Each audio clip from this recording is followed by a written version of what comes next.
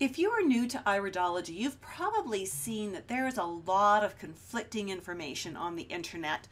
Some people say the eyes show us one thing, some people say it shows us the other thing. And you're probably wondering, what's the right story here? What's the scoop? If you're experienced in iridology, you may actually have the same questions. You may be wondering, has iridology changed at all in the last 30 or 40 years?